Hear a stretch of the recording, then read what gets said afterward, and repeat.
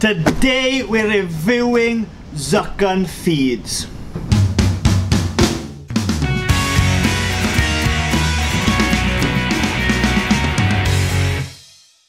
Hello, welcome to Gwyn Griffith. Here we talk everything beekeeping, farming, countryside living, and we do reviews as well. Now today I've been lucky enough to be sent all this Zukan feeds, and I'm gonna test and review it in this video, so stay tuned. Okay, let's get into it. Now this feed is made by Zukan Feeds. It's a company based in Spain, very reputable company, and they produce some fantastic feeds.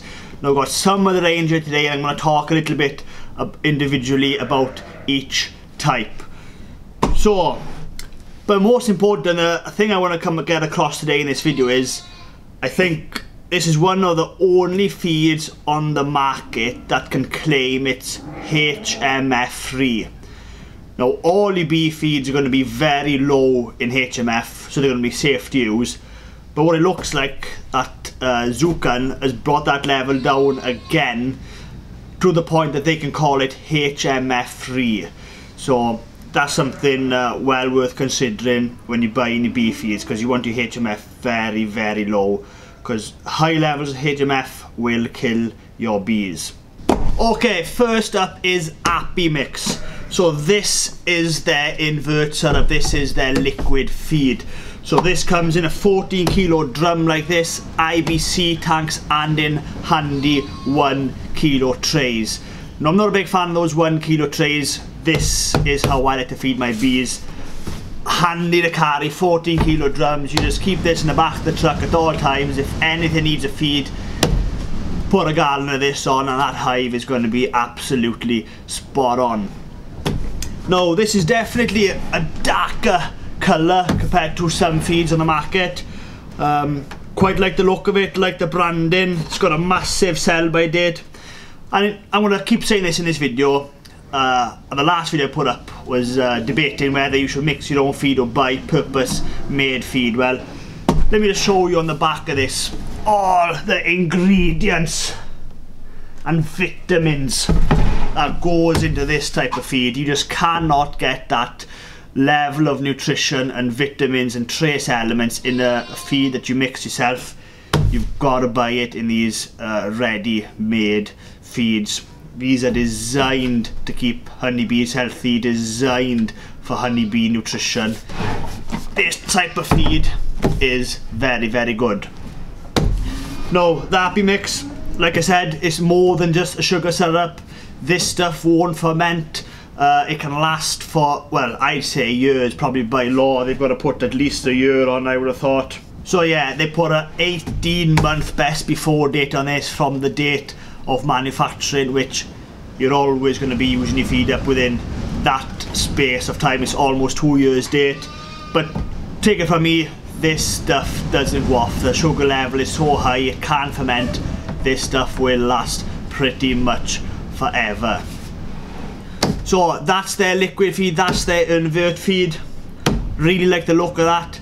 Let's look at some fondant. Right, the first fondant I've got here is the apipasta. Now this is their basic fondant range.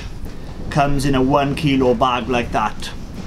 Feel that, that's nice and soft. That's how I like my fondant. I don't like this to be hard, I like this to be soft. And the texture there is spot on. Really, really good. Now what I noticed with these guys have gone the extra mile really with it, branding and marketing and just information that they give you on the pack, which I really like. So if we turn this around, and on the top there you've got a square, like a cut out square, and then underneath there you've got a bigger one. So what they've worked out is, if your colony is weak, you just cut out the small section, and if your colony is a big strong colony, then you cut this big square section. I really like that. Shows that they've thought about this, they've put a lot of research into it, and they just gone the extra mile with the branding and marketing really. I like that. Even though I just put a big cross in there, that's a lovely touch. But let's go back to the feed. What's in the bag? 1 kilo bag. I'd prefer this to be 2.5, but 1 kilo is fine. I think 1 kilo is the most used feed size. So that's why the manufacturers, they go with the 1 kilo, because that's what the market demands. But that's okay. Again, people think this is very similar to baker's fondant. It's not. Let's have a look at the ingredients. Vitamins, trace elements. It is full of nutrition, trace elements and vitamins. Now, your baker's fondant, that's just going to be a refined sugar. This stuff goes beyond that. Always worth remembering, the purpose made stuff is a better feed when it comes to feeding your bees. And again, all this feed is HMF free, which is really good. Zero risk with HMF free. Not sure how they've brought that level down so much, but fair play to them, that's down.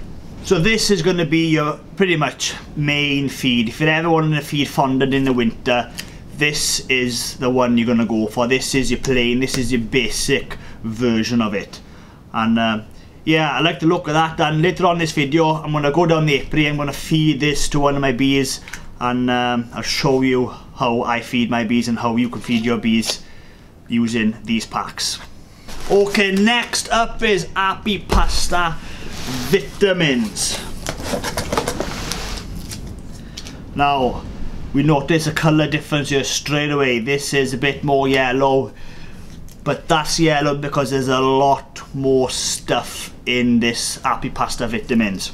Now, it's the same packaging, the same stuff on the back, but what's inside is very much different. So this is the same fondant as in the apipasta before, it's just got added vitamins, and it's got a lot of vitamins. Let me show you on this box what's in here. Look at all that ingredients.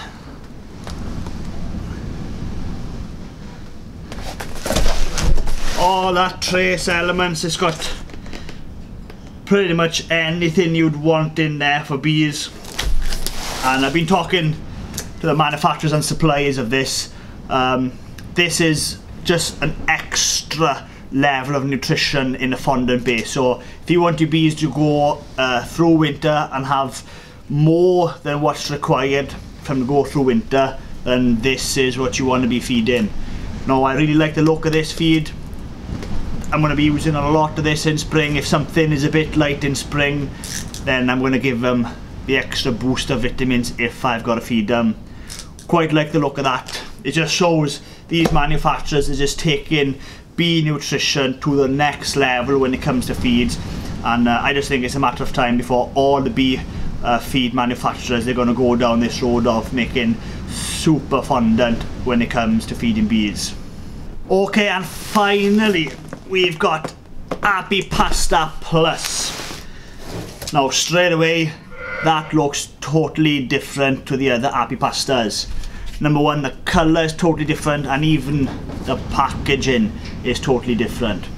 Now, even here we've got the cut around here piece, and I quite like this hard bit of packaging. Cut a square there, drop that over the crown board. That is going to stay strong even with the roof on it. It's not going to crush down, so that's going to hold your roof up a little bit if it's touching your crown board. Really like the look of that. Now, if you're wondering what's so special about this feed is, so this is still the apipasta fondant base recipe, but it's got even more nutrition and vitamins than the vitamins version. This has even got a high level of protein. So this is designed as a total feed replacement. Now, this is what you want to be using when you're making queens, you're making splits. The weather's awful, the bees need protein, the bees need to get that pollen into the hive so they can rear some larvae. This is where that feed comes in. If we get 2 weeks of rain, that's 2 weeks of no pollen coming into the hive. Now, on the strongest hive, they can cope with that because they've got ample pollen storage. But your smaller nukes, and especially your apideias, if you're breeding queens, they're not going to have pollen storage whatsoever. This is where this feed comes in. Put that on your small hives. this is a total feed replacement. They get the sugar and they get the pollen, which is the protein in this. Just using this for that type of queen rearing could save you a lot of money, and it could produce much better queens if you're relying on the weather. Using this, doesn't matter what the weather is going to do, you know that hive is going to get the nutrition in. And finally, let's have a look at what's in your vitamin and nutrition wise. That's the biggest list of them all.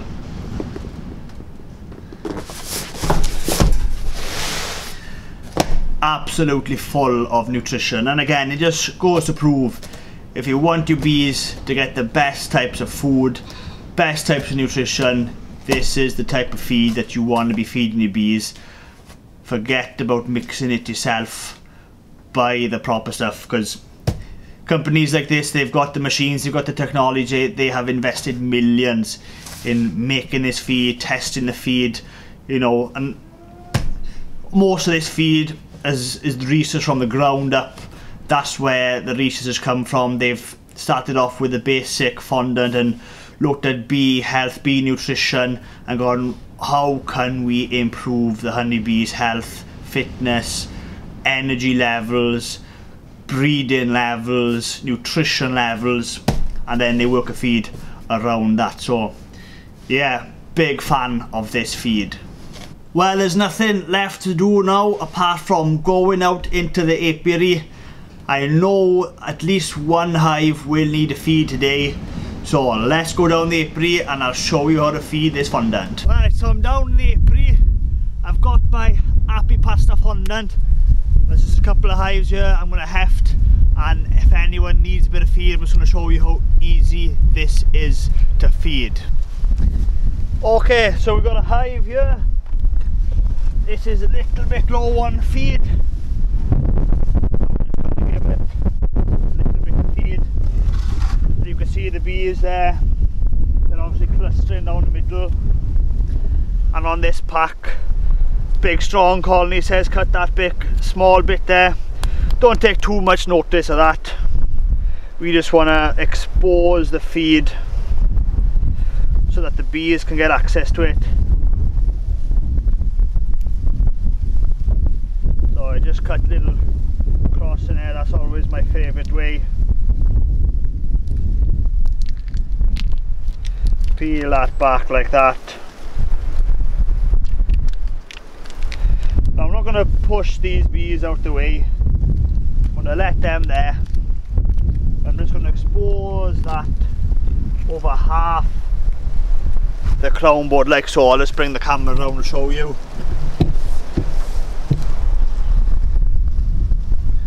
So they can get access into the bag. I'm not going to crush these bees there at all. Lid back on top, and that's how easy this feed is to use. Well, that's how easy it is to feed this fondant. Now nothing else needs to feed it today, but if you were going to feed this into a poly hive, it's exactly the same as how I fed that timber hive, and likewise with the nukes. If you're using a Pains type nuke, this just slots down the feeder, it's got the top, they can get access to it, and similar to the Maismo or other manufacturers, you feed from the top, take the inserts out, put the fondant in, and the bees can get access to it like that. Now, very important, you don't cut all this plastic off. Always have the plastic surrounding the outside, because you don't want the air going into it and hardening the fondant. This comes super soft now, and that's how the bees like it. They'll eat this no problem, as long as the texture stays like this. Well, as you can see, feeding that fondant is just as easy as that. No work, no stickiness in the car, no work at home. Just open the bag, put it on the hive, job done. Now, if you're thinking about buying a bee feed for your bees, then I definitely recommend this feed. This feed is probably one of the better ones on the market. There's a few good ones out there, and I think this is one of the top ones as well. So buy with confidence if you're going to be buying this feed. Well, if you like this video and you want to watch more of the same kind of content, then please subscribe to my YouTube channel. I try my best to put a new video out every week. Thanks for watching.